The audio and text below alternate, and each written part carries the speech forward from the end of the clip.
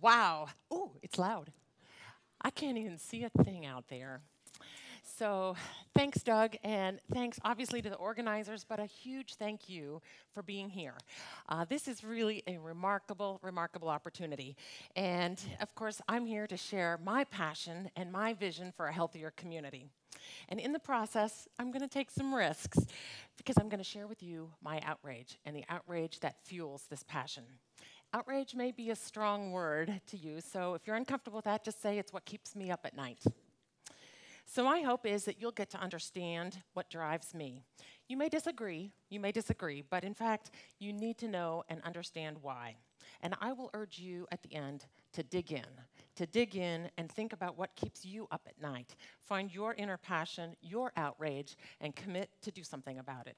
Make something happen, take transformational steps, and yes, achieve that passion and hopefully achieve a healthier community as well.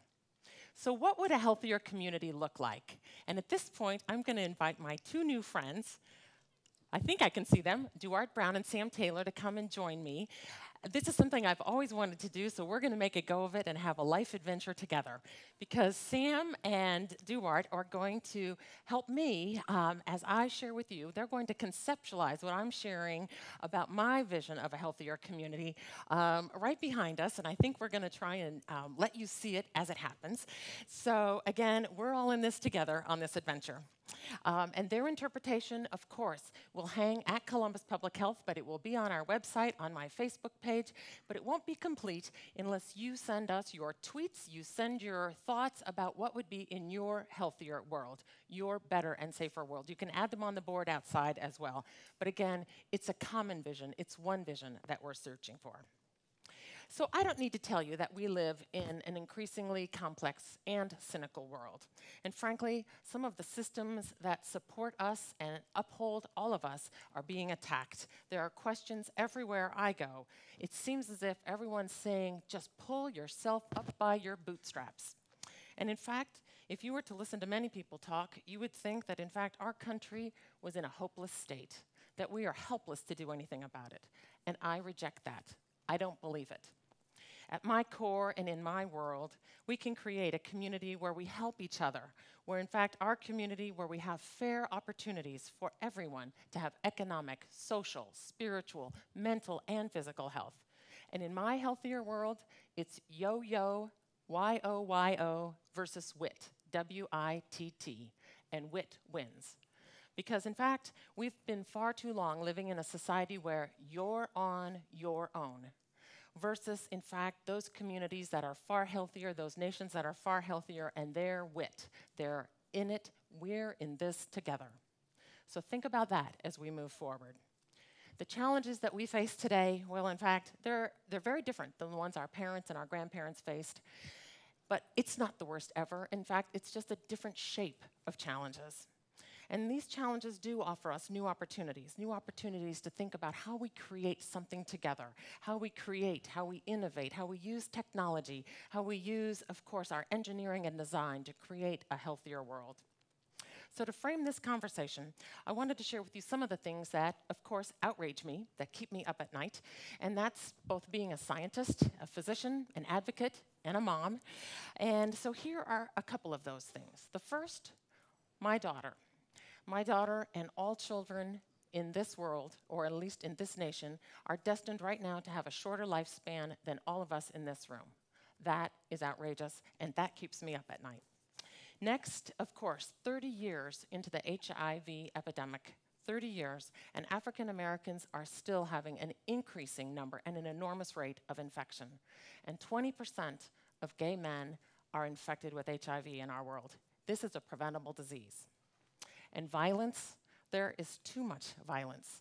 There is violence that seemingly is wiping out many of our young people, and this is interpersonal and gun violence, and we have to take a stand. And related to that, of course, is bullying. And so yes, bullying has reached epidemic proportions, though I think it's gone on for some time. But now it's taken a new twist. It's moved from the playground to the cyber world. So indeed, we do need to take a stand and protect each other. That keeps me up at night. And then blacks. Blacks, others of different races and cultures. In fact, these groups do have different experiences in their health outcomes. And why is that? Well, let me just share. African Americans in this community, no matter their income, the rate, the ability for their infants, African American babies die 3 times quicker, faster, more of them before their first birthday than their white counterparts. And that keeps me up at night. So, yep, these things do outrage me. And yes, they may be a bit outside your comfort zone, but I am going to urge you to consider them because until we have a broader understanding of how they affect our community, we will never, ever truly experience our optimal health. So how do we transform our collective rage into an active and healthier world? Let's begin by taking just a little bit closer look. So at one time, parents were worried about their kids dying from diphtheria or polio or infectious diseases. And now, parents are worried about their kids who are overweight and how they are now developing as children diabetes, heart disease, and other serious chronic conditions. These illnesses used to only affect us as adults. Obesity is harming our future generations and our nation's economic health. The future of our economy, the cost of caring for these generations with these chronic diseases will bankrupt any healthcare system. So my picture of a healthier community and a healthier city, it will help kids and it will help the adults who care for them and love them to reverse those trends. And that gets me out of bed every morning. So thankfully, we live in a great city, and yes, we are making progress. But let's think about what, again, that vibrant community might look like. So imagine, if you will, a mom, a parent who walks her kids to school every day. As she walks the sidewalk, crosses the street, the crosswalk, the safety lights all make it possible for it to be a healthy and safe journey. After getting the kids to school, she hops on public transportation. During her stressful day at work, she takes a walk outside to get some fresh air, maybe a lunch. She goes and does some errands, and then she takes public transportation home. And when she gets home, she stops at the corner store, where indeed there is fresh, local foods available. And yes, they're affordable as well. She picks up a nice piece of fish, she gets some fresh flowers, and yes, fresh fruits and vegetables to take home and prepare that dinner.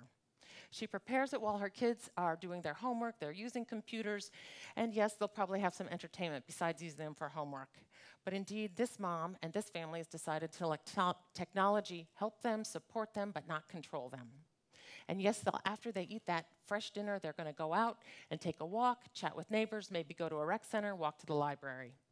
In fact, I'm going to share with you, that picture reminds me of growing up in San Francisco. We walked, we biked, and we rode the trolley. And I loved that corner store. So yes, indeed, I know it's possible. It's easy. It's actually the way people do live their lives. And we can do it right here in Columbus, right in your corner of our community. We can do it just in pieces, or we can all do it. So again, I know they're different towns, but we can do it. We also need to add a little bit of sunshine and water and, of course, some green, because we have food deserts right here in our community where residents simply can't get access to fresh and affordable foods. We don't have stores in some neighborhoods. All they have are corner stores that focus on the sales of tobacco and alcohol. So as an active and vibrant community that combats obesity, we must include affordable and available access to fresh food. We also need our farmers markets, our community gardens, and we need our developers, our community planners, and all of us to make an effort to see that every neighborhood has access to fresh food. We also need to design our neighborhoods so we can be active and safe. And yes, we also do need to have clean air to breathe, fresh water to drink and recreate, and for you and me, some sunshine. Or how about a lot of sunshine? But of course, we'd like to couple that with some needed showers for our yards or for our local farmers. And then in our healthier world, we need to address preventable diseases like HIV. I actually experienced the beginning of the HIV/AIDS epidemic as a young physician in San Francisco in the early 1980s. It was an amazing experience, and yeah, transformational for sure, and sometimes very frightening because, again, at ground zero, we really didn't know much. There was a lot that was new and unproven, and we weren't sure if we were going to make it either. We were worried about our own safety. The one thing we did know for sure was that people were suffering and dying, and they needed us. We learned as we went, and we found out that obviously both doing the right thing but being thoughtful and respectful was always the right thing. And at the time, we were reacting to the disease. And now, 30 years later, we're still reacting to the disease. Medical advances, of course, we've come a long way as far as supporting people, but in fact, the infection rates continue to increase. HIV is preventable, and it's time for us to be proactive in our efforts. We must do more to educate our young people and all who are at risk. And my healthier community encourages screening for every chronic disease. So in fact, HIV is just an example of a chronic disease.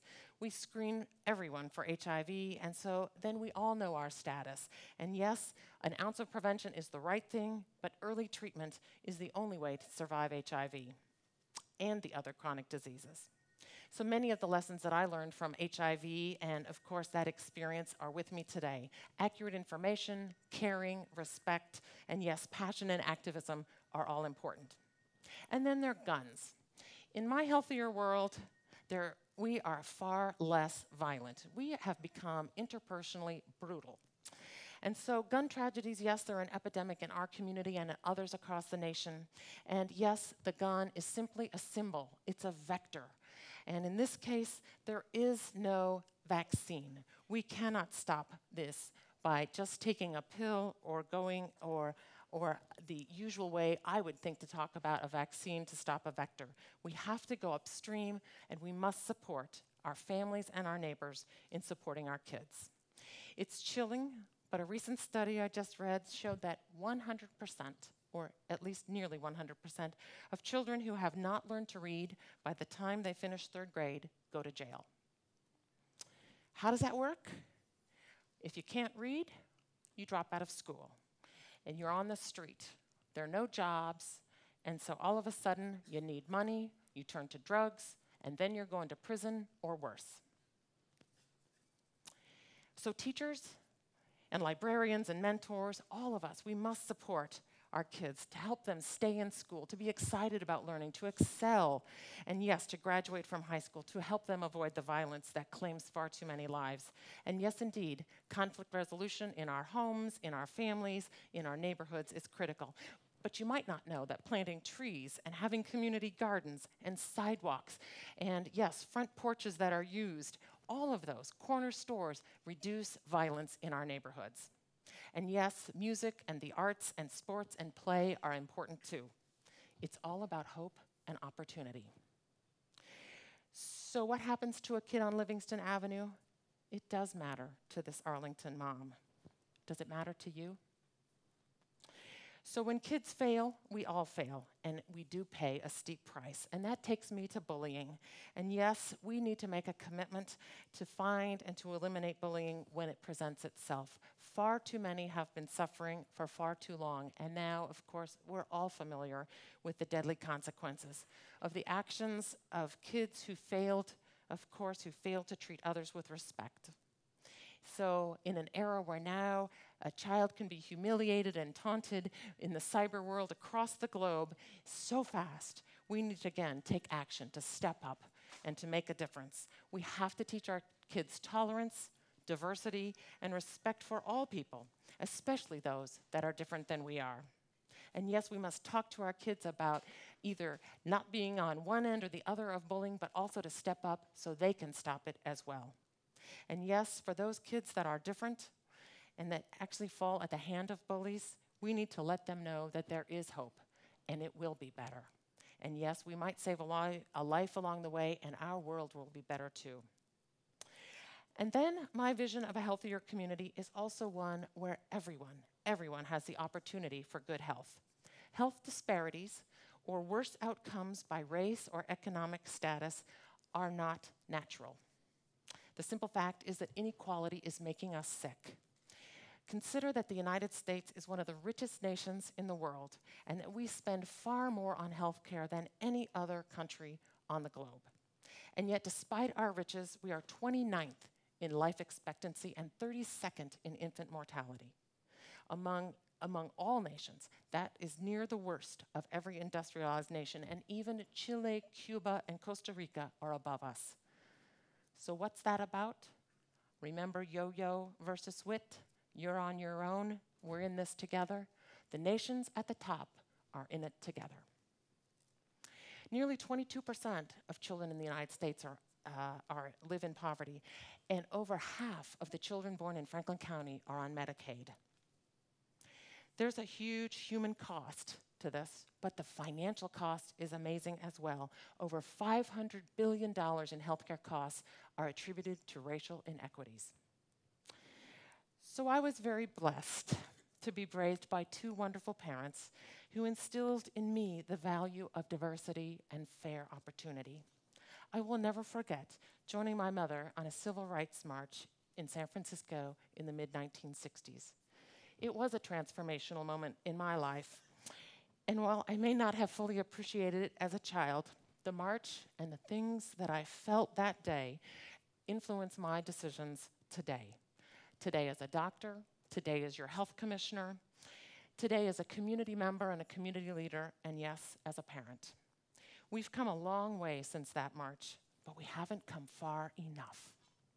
Because unfortunately, as a society, issues of race and racism plague us, and health and the opportunity for health is still not equal. The color of your skin, the job you have, the neighborhood you live in will affect your health, good or bad. It's a proven fact that people of color, no matter their income, and certainly those without access to affordable and safe housing and jobs, will not have the same opportunity to be healthy as you or I. Social policy, economic policies, quality and affordable housing, access to good jobs, safe neighborhoods, all of these are health policy, and all of them are a part of my healthier world. So people can choose to be healthy and safe only if they have the opportunities to make those choices. We need to make sure that everyone has those choices. And in my healthier world, there's still something missing, and that's you. Because you are critical in making this world safer and better. And frankly, I can't dream a world that doesn't have these issues. And now I've lost my place. That's terrible. And so it's an adventure. Here we go. So I can't dream a world or make it a reality if we're not connected and we're not committed. So yes, indeed, I think by now you know what I'm made of. And now you have an opportunity to think about, what are you made of? What inspires you? And what keeps you up at night? What is it that outrages you? And will you turn that rage into action? So yes, it's about you. So I urge you to commit to 4 things. Get active. You need to be an active and vibrant part of this community. You're the seeds. And in fact, you're the seeds for your corner of our world. So please plant them and put on your kids while you're at it.